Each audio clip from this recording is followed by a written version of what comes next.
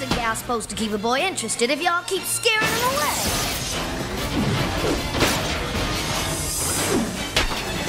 Sorry, mon frere, but Gambit see no future for you in the cards. Gene, go to the control room and turn this program off. On my way.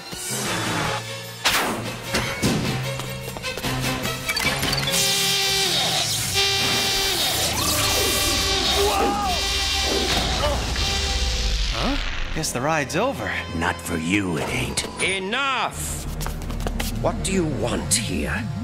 I came to see you, Professor Charles Xavier. So that's it. I'm mutating. Into what? I don't know. Can you cure me? I'm sorry, Spider-Man. My work is not to cure mutants. I've built this complex, this school, to train them. I help them accept who and what they are. Accept it? But I don't want to be a freak. Watch your mouth, pal. Being a mutant's a gift. Well, what if this gift turns me into some kind of eight-legged monster? I wish I had an answer for you. I am sorry for your pain. Don't worry about my pain. Worry about yours if I mutate into a dangerous creature, and you have to stop me. It's always the same.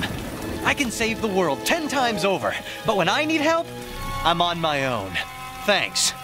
For nothing. Spider-Man, don't go! He could be a big help to us. Forget it, he's too much of a loner. I don't know that I agree, Wolverine. I found him somewhat reminiscent of you when you crossed our doorstep.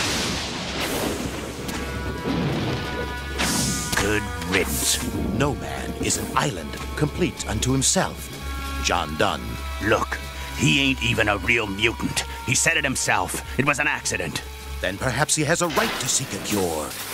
There's a man at the Brand Corporation who has been researching mutant genetics.